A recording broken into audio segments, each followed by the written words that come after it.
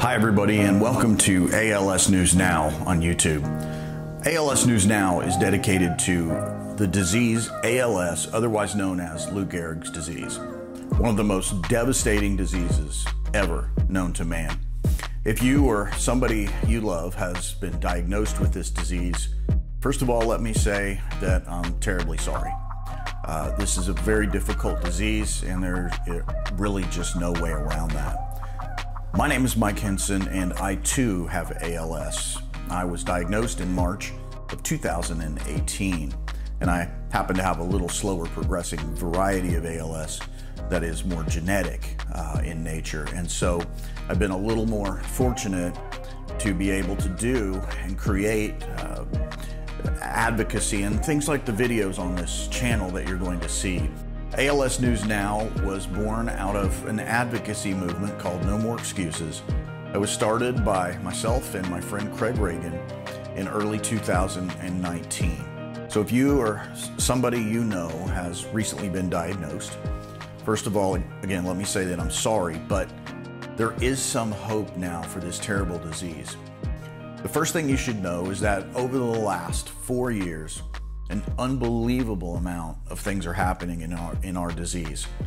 For years and decades, in fact, there was no hope in this disease. And sadly, today, many doctors and experts are still operating under that assumption, which is incorrect.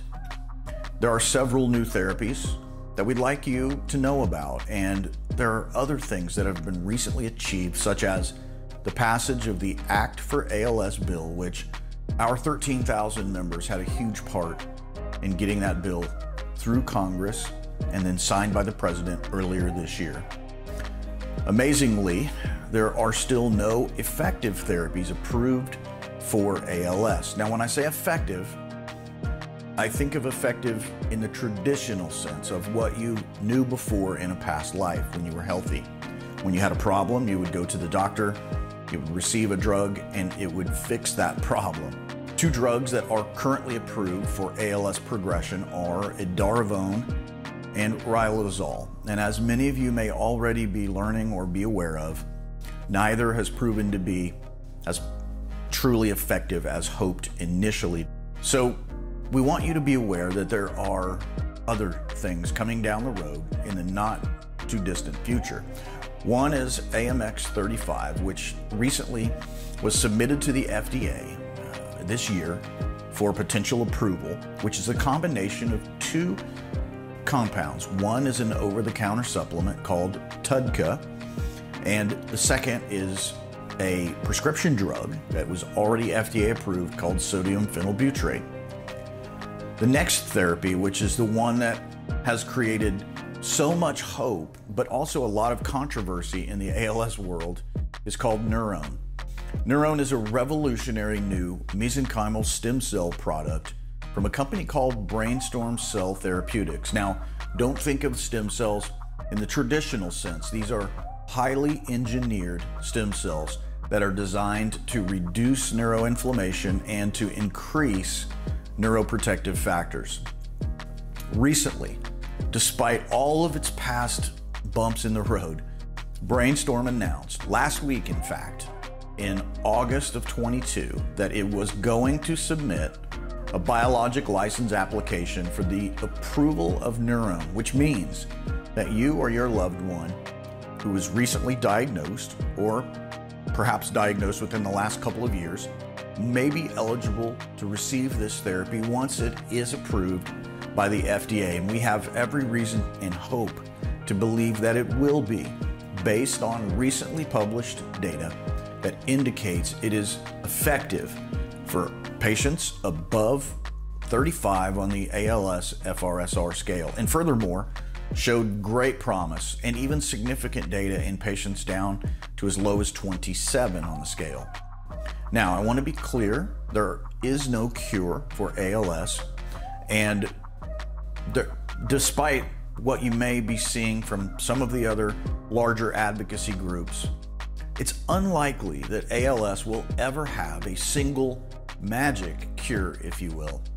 ALS, much like HIV in the past, and cystic fibrosis more recently, which has become 90% treatable now. Used a combination approach, in other words, a multidisciplinary approach to treat their diseases. This is exactly what must take place for ALS. It is highly unlikely that a single therapy would ever do all of the things required to control ALS and including regenerating human motor neurons. Any therapy, including stem cell therapies, should be approved or given to patients if they are safe and if they can provide some level of help. Truly, this is the correct attitude for ALS. And only recently is this beginning to become an accepted practice, an accepted thought process. Also beginning to happen is Congress taking a great interest in ALS finally, after years of pushing very hard by patients. ALS patient advocates like myself and you and others we would like to invite to come join the fight at No More Excuses on Facebook. And the reason why is because, as one congressperson recently said, they have never seen this level of interest in ALS before. Truly, this is no doubt because of the fact that these new therapies exist and more are coming. This is the most exciting moment in ALS history. I invite you to really take a look at the videos we have to offer.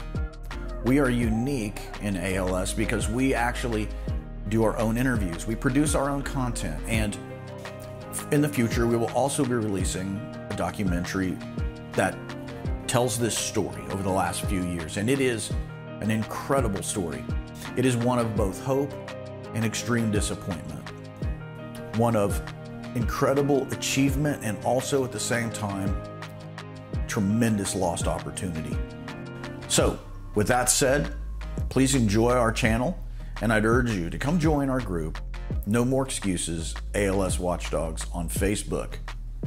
And please join us as soon as you can and jump in the fight for your loved one. Now is the moment in ALS history. Thank you.